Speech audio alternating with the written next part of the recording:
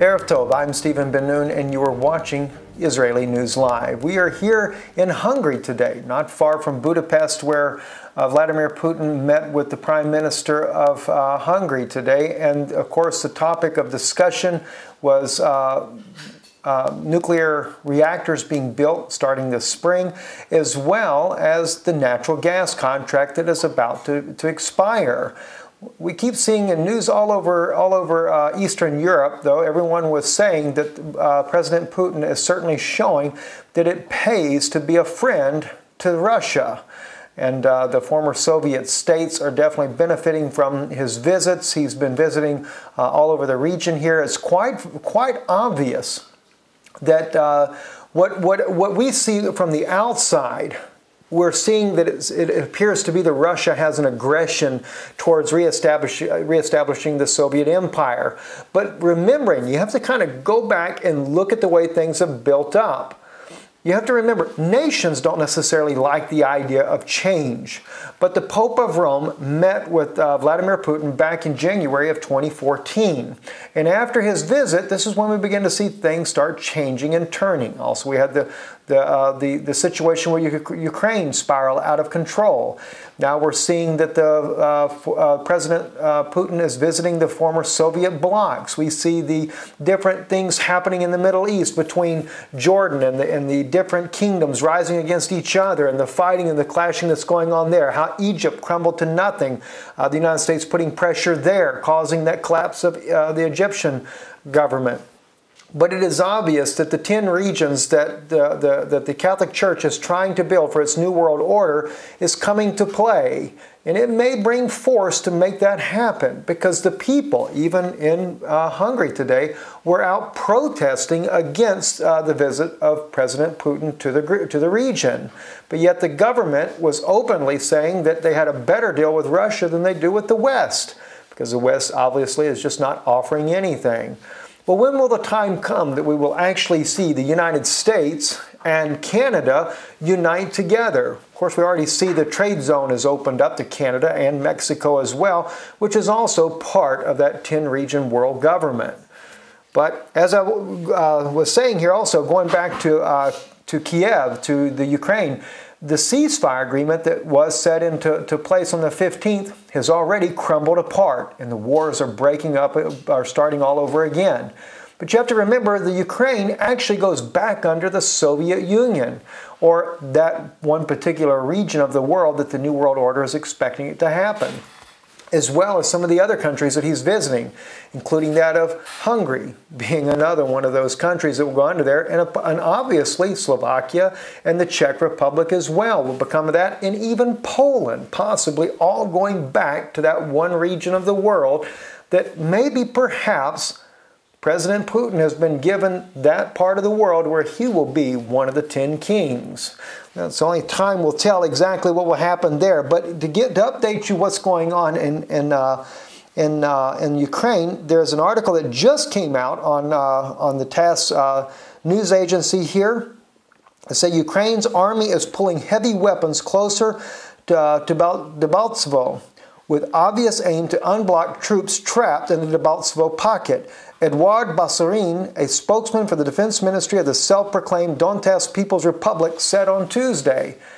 They're about ready to gear up again, because the Republic there had taken and held back certain troops that got locked up in there, saying they wanted their families released.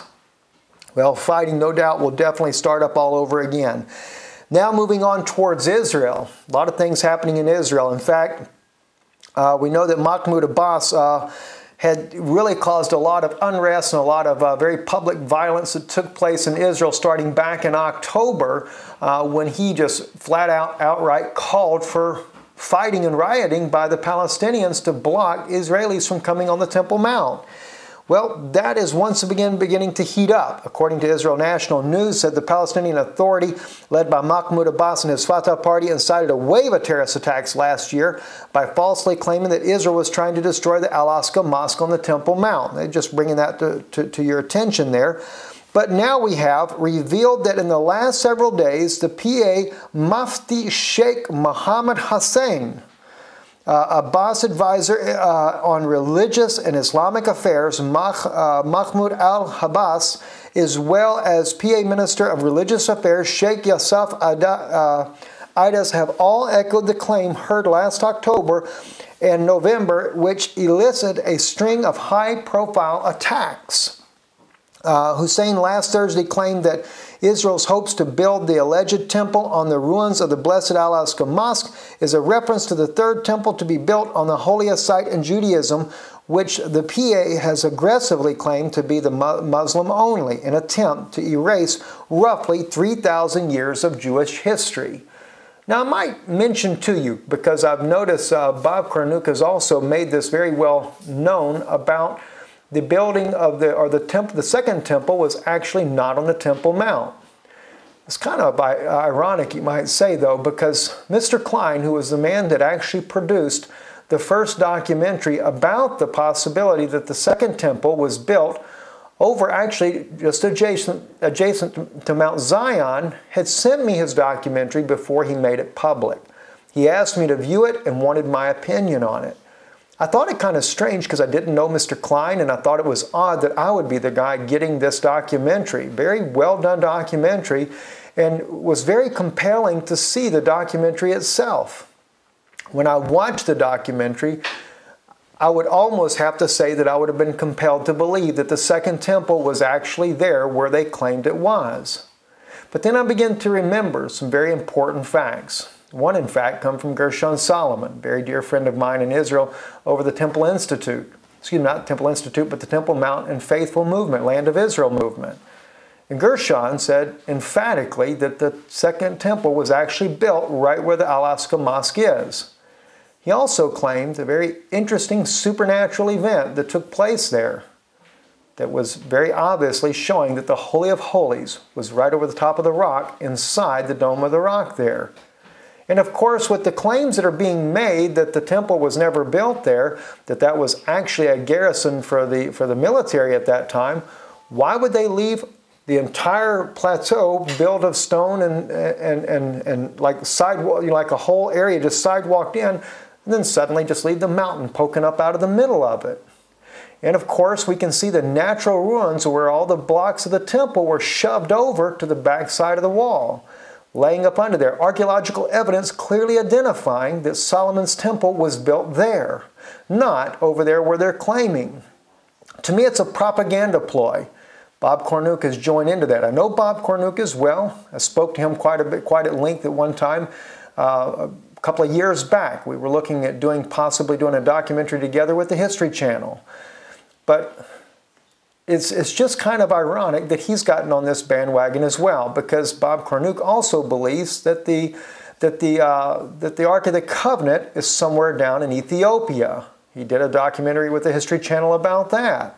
But it's obvious, I'd have to agree more, along with Ron Wyatt, that the Ark of the Covenant is actually under Golgotha. It'd be more biblically sound, because truly, if the Messiah is going to be the sacrifice of God, his blood would have to drip upon the mercy seat, which would be right there where the Ark of the Covenant lays. And that's what he found was the mercy seat, buried under Golgotha with a crack from an earthquake that had a dried substance that had come down through the crack and was on that particular broken open box where the Ark of the Covenant sat.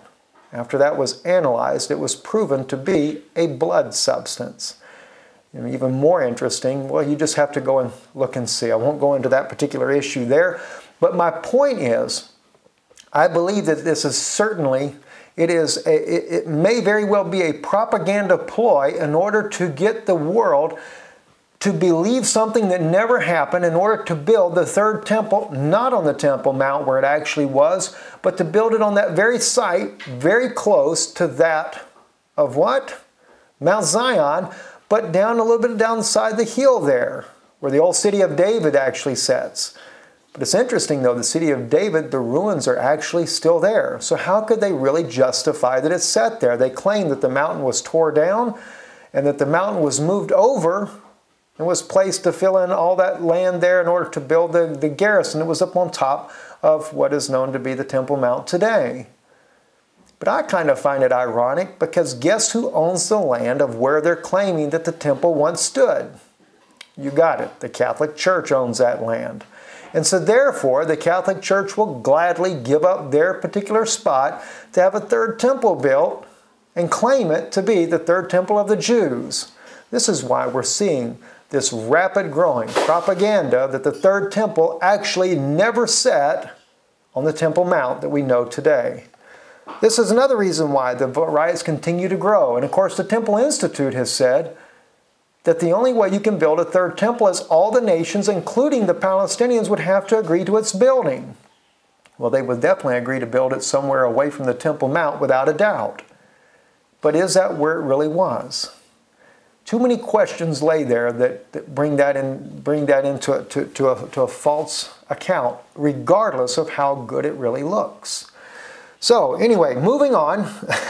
They continue to say here, meanwhile, IDS 2 weeks ago said that since January, Israel has conducted over 100 attacks and incidents and desecration of the Al-Aqsa Mosque and Ibrahim Mosque, the cave of Machfilah in Hebron. He also said the Al-Aqsa Mosque is a grave and direct danger that with every sunrise this danger grows. The calls echo the previous round of the incitement led by Abbas, who in mid-October called to block Jews from defiling the Temple Mount. All means necessary. A call that was answered by a wave of Arab terror attacks using guns, knives, hatchets, and cars, which murdered 11 Israelis and left countless others injured in October and November. And of course, you know, this is just more violence that's only going to stir it up even more. So Al-Hadassah appeared on official Palestinian television and used the term ribat, meaning a religious war on conflict to defend or reconquer land defiled as Islamic, in describing the wave of terror attacks. We kiss every forehead, every hand, and even every foot that carries out ribat at the Al-Aqsa Mosque and in Jerusalem. We are behind them. The leadership is with them. We are with them in every movement, in every action, in every deed, and we welcome what they are doing at the blessed Al-Aqsa Mosque at Al-Hadassah, said as revealed by PMW, referring to Abbas' call to block the Jews from the Temple Mount. Al-Hadassah said a few days ago, President Abbas greeted them, reinforced them, and requested more ribat from them. This statement may have angered the Israelis and the occupation, that the president is inciting the Palestinians from Jerusalem to ribat. Yes, we are inciting the people in Jerusalem to ribat. Ribat means to protect and hold on your ground, he added.